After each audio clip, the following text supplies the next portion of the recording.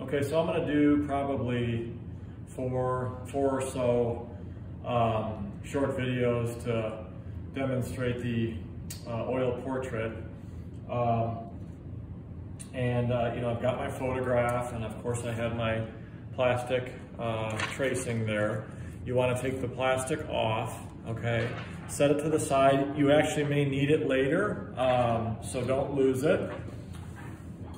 And then you're going to want to make sure you have some paper towels.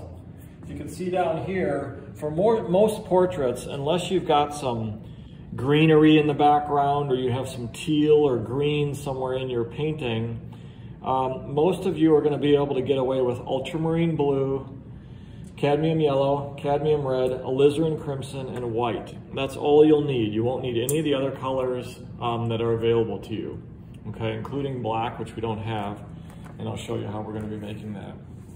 So even though now I've projected Natalie on the canvas, and then I have her photo here, so I'm going to use, of course, my detailed tracing as a guide, but I also have to be looking at that photograph almost the entire time. I can't rely just on this, okay? Later in the painting, when we get to some of the colors, there'll be these white pieces of paper in the room that have holes in them. If not, we can make more, but there's a stack right there now. What you can do is you can hover the hole over an area that you want to try to match. Try to match this color the best you can, and then you take it away and you prove that you've got the right color, and then you can paint that area of the portrait. Okay. For this first session, what I'm going to do is I'm going to start with my darkest darks, okay? And you can see that there are several darks along the shadowed area here. Of course, her shirt underneath here, her pupils, maybe her eyebrows, the corners of her mouth, maybe some of the darks in her hair, and I'll call it right there, okay? So, I don't know, Natalie, if you want to kind of get right about over there, it'd be perfect, okay? And here we're going in with my ultramarine blue, if you want to. Got your ultramarine blue, alizarin crimson, I get that violet. Remember, Jacob asked about the violet. Now I'm going to take a bunch of that yellow and dump it in there. I'll take some cadmium red too, and just see how my black is going here. It's getting a little kind of brown on me. So I'm gonna add a little bit more blue in there, maybe just a touch more, because the complement of orange is blue. And I start to get this kind of nice black. It's a little violet. Let's throw a little bit more yellow in there. Okay, and I think I got a pretty nice black here. Possibly a little bit more yellow. A little bit more cadmium. Okay. And then that'll serve our purpose. Okay, nice deep dark black. There we go. Nice warm black. Okay. So, first of all, actually, I'm going to add a little bit of blue because I'm going to add blue off to the side here, because down on her shirt here, I do have quite a deep dark blue, cooler, but very dark black. Okay, so I'm gonna come in here and just sort of stay in the lines best I can here and knock that out rather quickly here.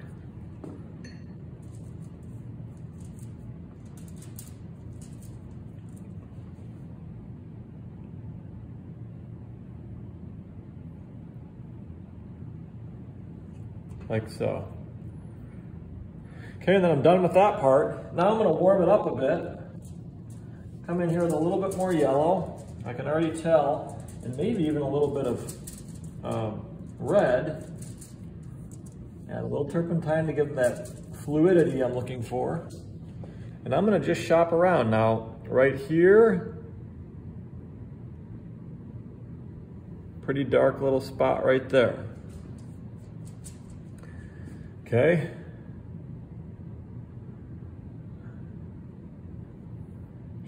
She's got that little highlight right there that I'm just going to leave alone for a second. Okay, bringing in some of that yellow. A little bit of that cadmium red to kind of warm it up. Not quite so dark. Starting up here, and again, being careful to stay sort of in the lines. Every little move I make, I want to check with that photograph. Don't want to be freestyling it too much and not paying attention to that photograph.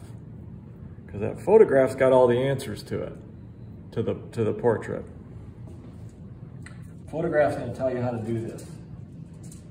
If someone comes up to me and says, hey, how do I paint a nose? I usually say, hold on, let me see your photograph. Because there's no right way necessarily to paint a nose. It's more, what nose are you talking about? What angle is it at? Where is it? What is its color? What's its tone? So you can answer that question with a question. We're gonna go up into this little part here. Let's figure out where we're at, okay? So I've got a pretty dark right there. And then it sort of continues like that, and I gotta leave it alone. You don't wanna paint things a particular color that aren't actually that color. You know what I'm gonna do right now is, if you notice on her neck is quite dark, okay? It's out of the light, all right? So I'm actually gonna spin off my darks here. I'm gonna add just a tiny bit of white. I'm gonna add a little bit of red. And you'll find yourself doing this quite a bit, is I'm gonna hold it up to the painting. And you can see that here in just 1 second. Okay? So notice how I'm holding that up to determine whether or not I've got the right color. I would say I do. So I'm gonna come in actually right here. Remember, I'm trying to start with the darkest darks. So I'm intentionally seeking out darks. Okay, so I'm gonna put that in. It's a little bit darker over there. Over here where I ended with some darks, I'm gonna do that. Let's get just a tiny bit lighter so that we get some contrast on her neck here, like so. Tiny bit of white, not a whole lot here. Some of that red, some of that yellow. It gets lighter in this area here, which is good, okay.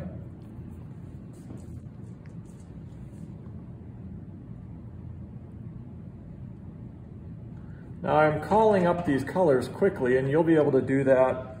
It'll take a little bit of practice, but believe me, in a relatively short period of time, you'll be able to call up those colors too. And by call up, I mean like create these colors pretty quickly.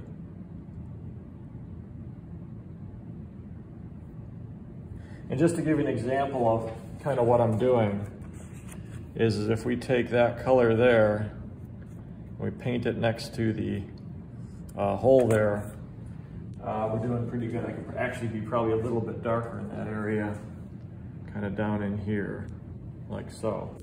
So sometimes your eyes play tricks on you and you can't believe how dark something is. But again, remember, in context, it will look correct once you get the rest of the story kind of filled in. You put a big dark shadow on your face, and when you first put it on, you're like, oh my God. But then once you sort of fill in the blanks, it'll make more sense to you. Go a little bit darker right here along the sweatshirt.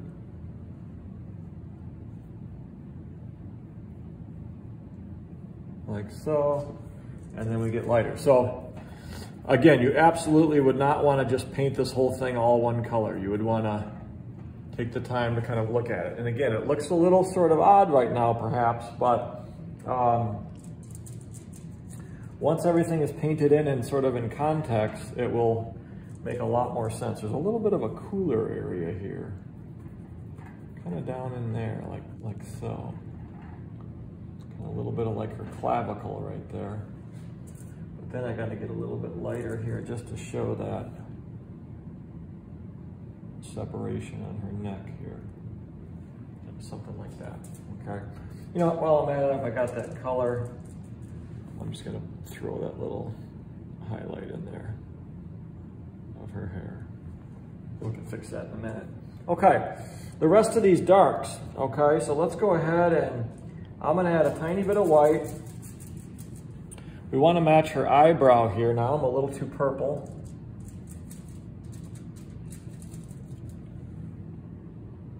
Okay, not quite dark enough. Pretty dark. Let's go to our sheet here. That's looking pretty good. And again, you can, if you find out you're off, always have a paper towel ready in case you're switching colors or your brush is getting too gunked up. Okay, so we're going to come into that eyebrow.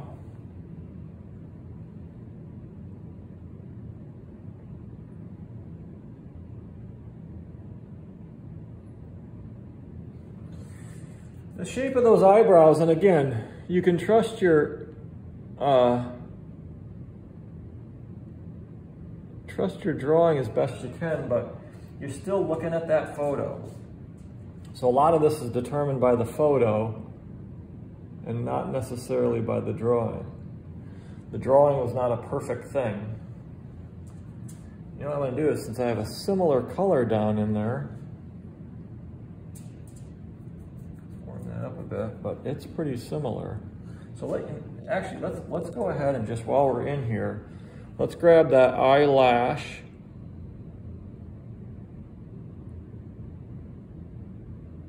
There's that eyelash. Okay. While we're down in here, let's grab that pupil.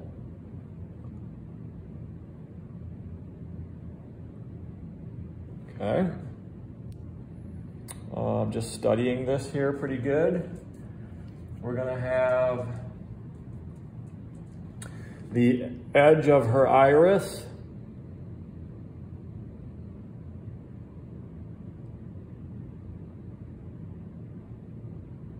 Is darker than the iris itself, all right?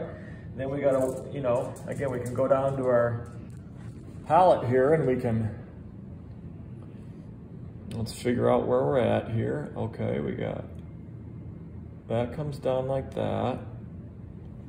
And then we get a little bit cooler up in this shadow. And you wanna be detail oriented like this. You don't wanna just skip over stuff. Okay, so that comes down like that.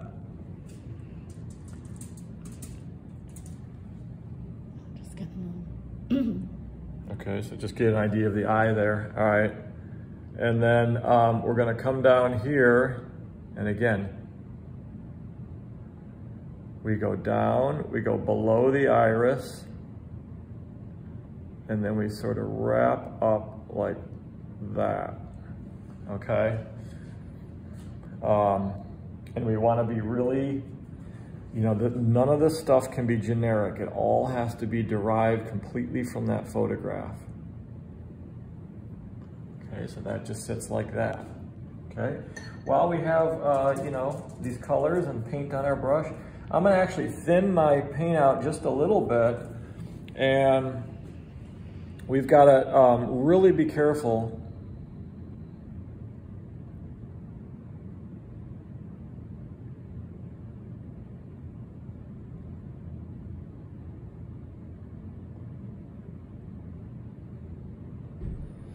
with that crease where your mouth is formed, because that has a lot to do with your own personal character. It really helps define your character and gives you who you are. It's one of the things.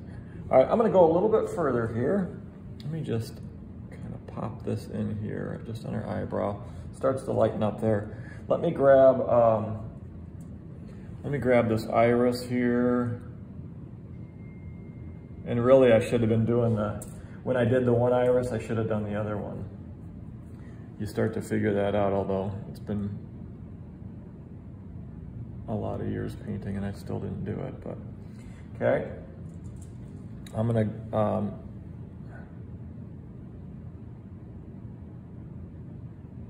there's that upper lid there. Here's that lower lid.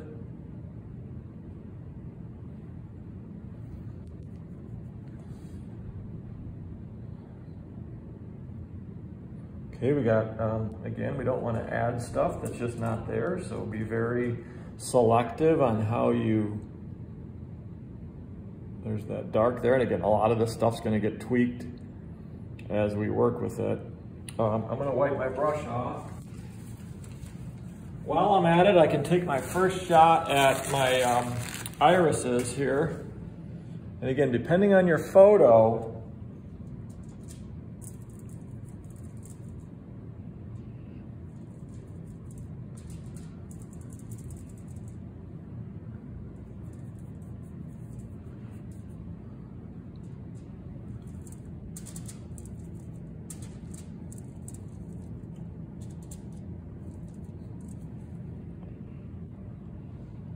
okay, depending on your photo,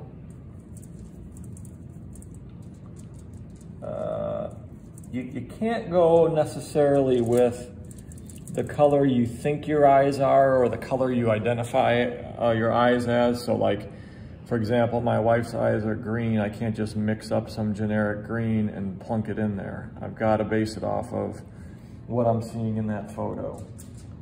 So what I'm going to do is I'm going to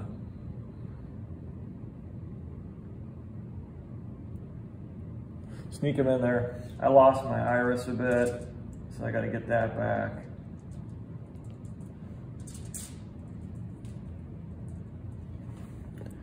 And that gets back in there like that, and I could fix that in a minute. But you kind of get the start of that green eye there. I've got really dark brown eyes. You know, there are times when my eyes almost look black, depending on the lighting. So in your photograph, you know, you may not want to make your eyes black, although if you want to stick to the photograph, I guess you will. But sometimes just in the photo, you just can't tell. You can't see what you've got there. Okay. So let me plunk a couple more dark areas in, and then we'll call it a day here and switch to the next one. Natalie, what are we at time-wise? 17:30. Whoa, okay. All right, so let's just get a couple more darks in here. While we're at it, we're just trying to match that dark in her hair.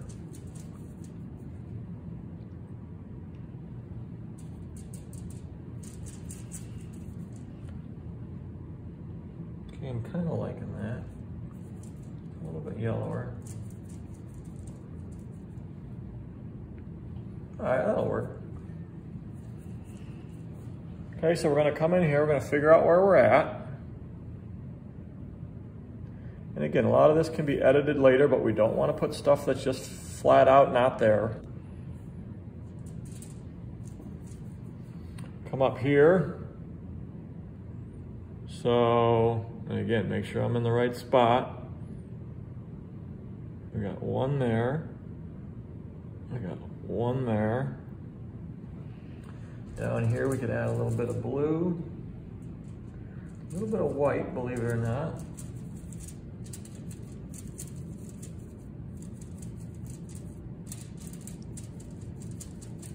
Okay, we're getting kind of like a, there we go, that's pretty good. So this is where it hits that fleece coat, so you have a little bit of that kind of gray coming through. Not gray hair, but just a little bit of a gray cast to it.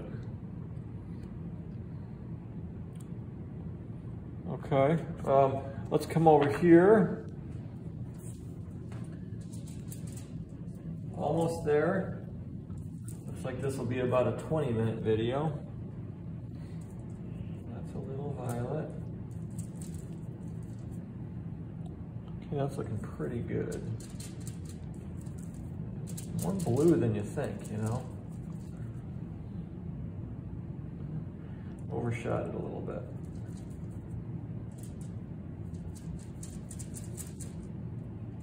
Sometimes your darks get kind of muddy.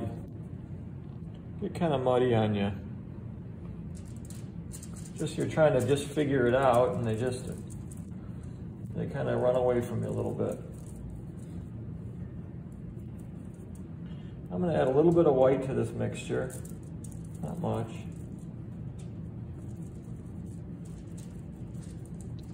Okay. So we're gonna come in here, we're gonna grab from this shadow. We've got that.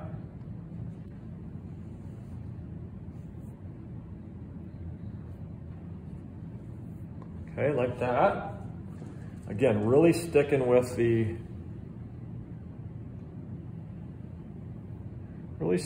just what I see.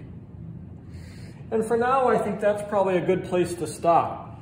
We just kind of went through, we did a little bit of modeling, we spent some time on the eyes. By no means is that going to be the end of our time in the eyes, but it'll at least get started. We haven't yet gotten into the dark skin yet, the shadowed areas, except for maybe her neck. We're just kind of plunking in some colors, but we'll come at it again. Maybe I'll spend a little time before we start the video, kind of working it a little bit more. But this is video number 1, and thanks for watching.